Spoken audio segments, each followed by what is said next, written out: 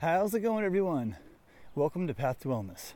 Today's video is plant-based lifestyle, intermittent fasting, what I eat in a day, and today is July 17th, 2019.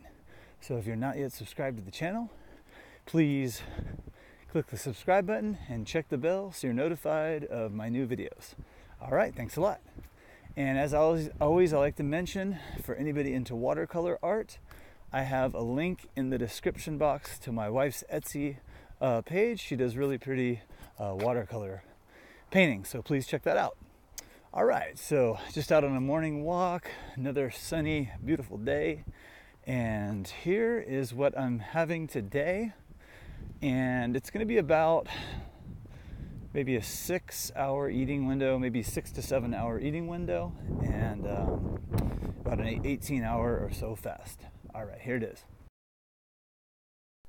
All right, so I started off with this big bowl of juicy, sweet watermelon, the way I like to start it in the summertime. So that was really good. And after that, about 30 minutes later, I made this big smoothie. It had 6 bananas. It had about a cup or two, about 2 cups of frozen berries.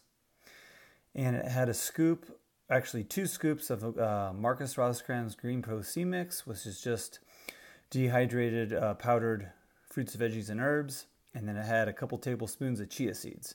So there it is. It was almost 1.5 liters. So it was pretty filling. Filled me up for a while. Pretty sweet. Good energy there. Then I went out to a restaurant and I ordered a green salad. And not going to lie, I had some of that pretzel too. That was good. So started off with that, and then I had this veggie sandwich. It was like a veggie dog sandwich with a whole bunch of vegetables in it, and I had another salad after that with tomatoes and greens and quinoa. So that was it. Thanks for watching. Give it a thumbs up if you like it, and we'll